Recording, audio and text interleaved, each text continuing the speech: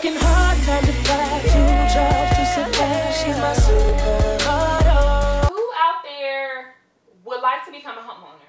Who out there would like to become a homeowner but don't have like anybody they can really go to talk? Who wants to become a homeowner but has no idea where to start?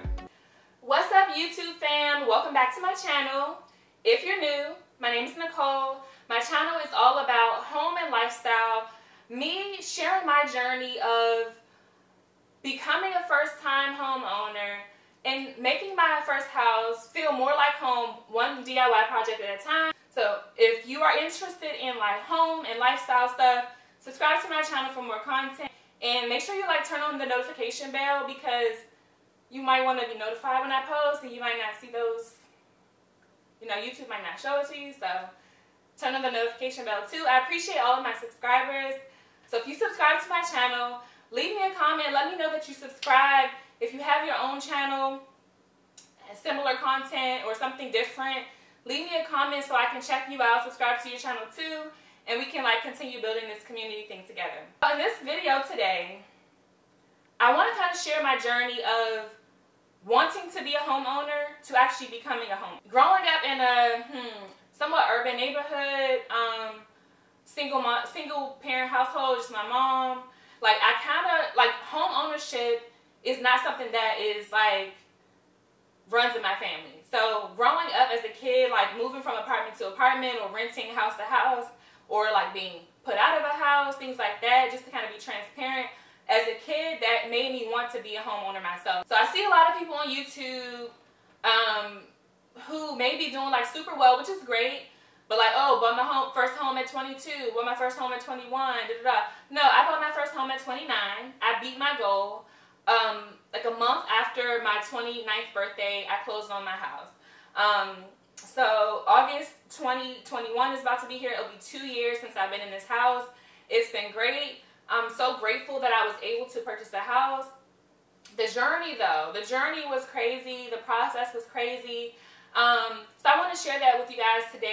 Make sure you watch every second of this video because I'm dropping some gems. I don't have it listed out in the description. I don't have the numbers or how many tips I'm sharing, but I think I'm definitely dropping some gems because I know if it were me 2 years ago when I was looking to buy a house, this would have been helpful to me. So I want to be a homeowner and it's not yet, no matter how old you are. Let's like not put an age on it. But home ownership is great. It's important because it's an asset, right? Why pay all this money to rent, and then, you know, a lot of people I know have rented for so many years, like even family members who have rented for like so many years, and then you don't really have anything to show for it. All your money is just pouring into someone else's property. And then on top of that, they can raise the rent on you. They can put you out if you break one of their, you know, the lease agreement or whatever. So I just feel like home ownership is something good to aspire for or towards. And I want to share some tips with you guys on how I was able to do it. Okay, so number one, which I'm sure you all know, my number one thing is if you are thinking like, okay, I want to buy a house. Maybe you never thought about if you wanted to buy a house. Maybe you were okay with renting, staying with someone, blah, blah. If you pop in your head and be like, I want to buy a house, get your credit score together. Check your credit score. Make sure it's in a good space, okay? And then also start looking at different home loan programs or like through a bank or through different institutions for credit to see what the credit score requirements are. For me, I personally did not have an issue with the credit score. My credit score has always been good. I'm super big on paying my debt, paying bills on time, and having like little debt. So fortunately for me, I had zero debt when it came to, I had like a little bit of credit card, maybe like $4,000 in credit card debt at the time. That was like my only debt, and I always pay things on time. So I didn't have that issue, but if you know your credit isn't the best, make sure you like check into that first. Get your credit score together and start saving money. The more you have in a down payment, the better. So I guess that's number two is, so number one, check your credit score. Make sure your credit score is in check. make sure that you pay off things, make sure your debt is down, and then 2, start saving money for a down payment. So I personally, I think I did like the 3% down payment, which was like the minimum, and that it's great. You know, it's great because in the beginning you don't have to come up with as much money. But I do know a lot of people who purchased homes and put down like 20%, which can be a lot of money for some people, especially like if you're single, it's just you, can be a lot of money. But if you're able to do it, long term it'll be better because your monthly mortgage payment will be cheaper, and it'll be a little easier to like function, you know, manage your finances on a monthly basis. So get your credit score together, save money for your down payment, get your debt down. So we'll put all of those in together. So get your credit score together. That encompasses paying down debt and stuff like that. So debt to income ratio is something I wanted to mention too, because that's another reason why you want to get your debt paid down, because when you're going to get a mortgage, they're going to look at your income. So your income on paper, okay? So when you file taxes, whatever your income is on your income tax return, that's your income in comparison to your debt. And so it has to be a certain ratio for you to be able to get, you know, approved for a mortgage or a home loan. So check into all of those details, but it's just something I want to put in your brain to think about as you're going through this process. If you guys have any questions about that or anything like that, I can probably help. So leave me a comment in the comments below, and I'll try my best to address it for you. So no, I'm not a loan officer. I'm not a professional in this, but I have been through the homeowner process, and I made it through successfully. So I'm just trying to share a little insight to any of my subscribers or anyone watching who is aspiring to be a homeowner. Okay, and then let's see, that was credit score, getting debt down, save money for your down payment. What else?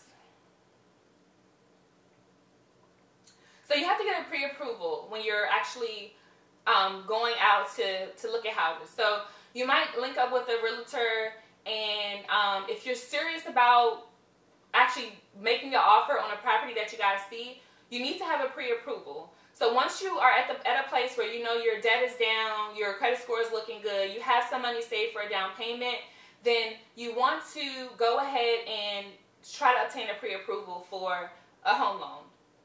And so they say that you have to, or you should, it's recommended that you get at least 3 different home loan quotes.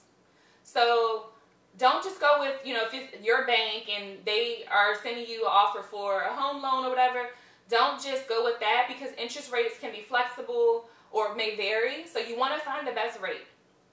Okay, so once you've got your credit score down, got your money up, get you a pre-approval, then you can really be serious when you're going out to look. So one thing about me is I was actually looking at homes, like I was actually going out and touring homes, 3 years before I actually was ready to buy a house. I thought back then I was, but I remember back in 2016, I would work with a realtor. We would go out and see houses.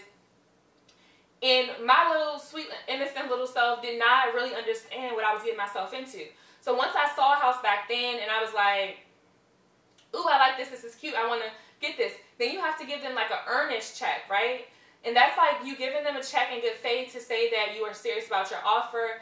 And that part kind of scared me back then.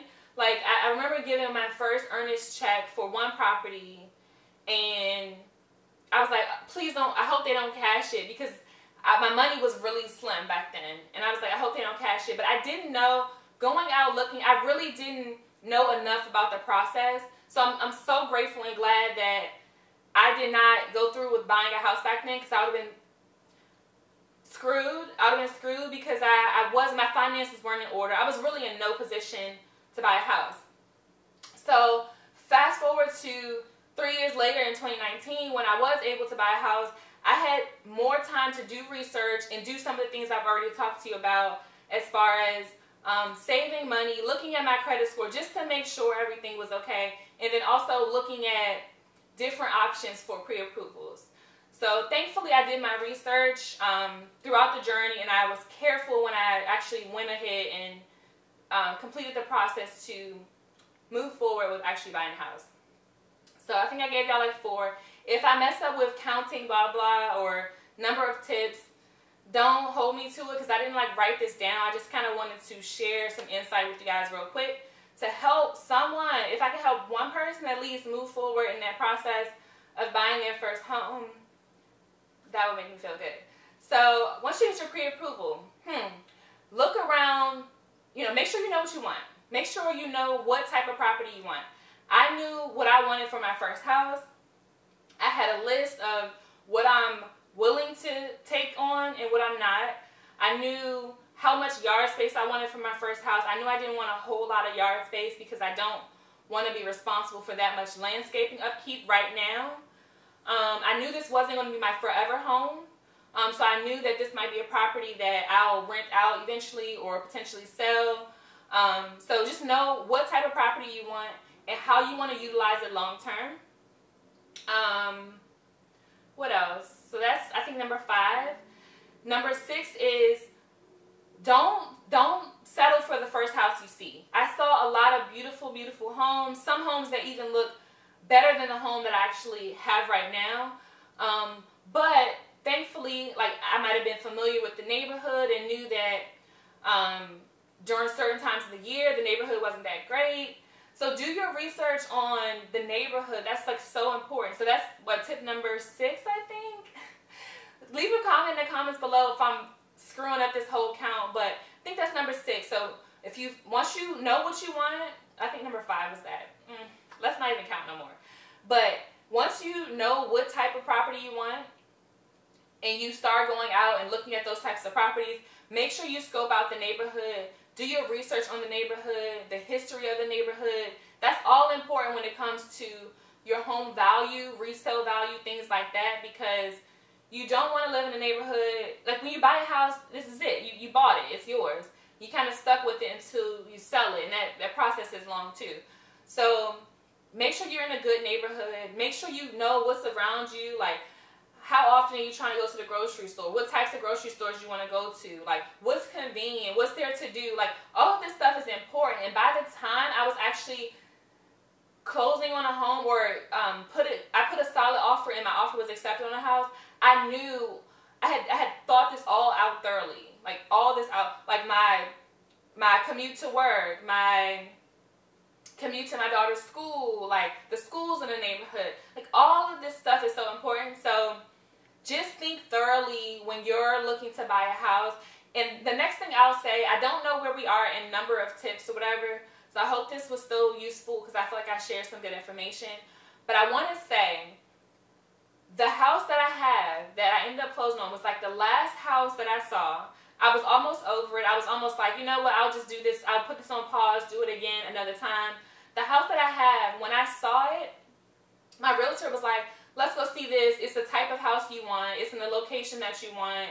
Has a number of rooms that you want. But the listing online did not have any pictures of the, only one picture, and that was the outside of the house. So whenever I saw posts like that for homes, I was like, oh, like, I don't know. I wasn't trying to go see those. But she was like, let's go see it. Went to go see it. It was okay. It was like blah. It was okay. The foundation was great. The foundation layout was great. But it was blah. Like, I mean, y'all saw my kitchen. Y'all saw my kitchen before I started any renovations. And it was like outdated. But the structure was fine.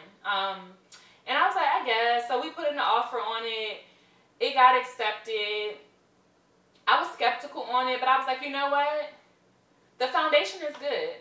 And what I can do is I can renovate, right? And I had been doing my little research on renovations because I knew that I might have a property that is not exactly what I want it to be. I might change some fixtures. I might have to paint. I might have to, do some work. So I wanted to do some DIY projects or research some DIY projects on how to do that. And that's really when I got into YouTube myself. I was finding so many people, like shout out to Wayna DIY. I love her. I was watching her like a year before I bought my first house, and I learned a lot from her. That's probably my top YouTuber that I was watching. And then once I closed in on my house, and I was like eager to go inside and like start making renovations like instantly. And I was like, I was just inspired. So that's long story short, that's what inspired me to start filming my home DIY projects for you guys, because I knew it was helpful for me to see other people doing it, to really get some real feedback. So all that is important. So that's why I'm doing YouTube. But yeah, just know, this is like, I guess my final tip for this video is just know that if you have a good solid foundation, your neighborhood is good, the structure of the house is for the most part what you want, you know you can customize your house. Sometimes it might take money, some projects may not take as much. If you do it yourself, it's not as bad, but you know, there's flexibility in renovating your house. Even if it takes you some time to do it, just know that it's okay. It doesn't have to be perfect if you're willing to put a little like TLC into your house. So again, if you're looking to buy a house, just map it out. Just make sure you plan financially. Like, I'm big on finances. I'm big on like, okay, what can I afford? So I guess that's the extra little tip I'll throw in there. I'm not even about to try to think back on like how many tips I gave y'all. I hope y'all could just scroll back to the video and like see. I hope this was helpful. I wish everyone who's out there who is looking to become a first-time homeowner good luck and the best of luck, because the process was so long. And I mean, even with this house, I feel like when I had a closing date and it almost didn't go through, like inspections and then negotiations with the homeowner, you know, having to make to do more things to the house to pass inspection, and it's just a lot of things. And sometimes this didn't happen to me, but another thing, sometimes your financing could fall through. So just do your research, guys, before you actually go full force into trying to buy a house. Make sure that when you get your credit and your debt in order, make sure it stays that way throughout the entire process, because something changes on your credit score closer to closing, your financing could fall through, and it could be all bad. So top tips for someone thinking about moving forward with purchasing their first house or getting serious about purchasing their first house. Number one, check your credit score and get your debit down. Check your credit score. Let me do this over. So, okay, recap. Top tips for anyone who's serious about becoming a first-time homeowner. So number one, check your credit score and get your debt down. Pay down your debt. Debt to income ratio is so important when you're trying to secure a home loan. Number two, save your coins, okay? Save your coins, because you will need money for a down payment, okay? You want to try to do, if you can do 20%, that's where you want to go, so that your monthly payments are on the lower end versus the higher end. Number three, I don't remember, but I don't know the order. I think I messed up around that time. But yeah, scroll through this video. Yeah, I hope this video was helpful to someone out there. Thank you guys for watching this video.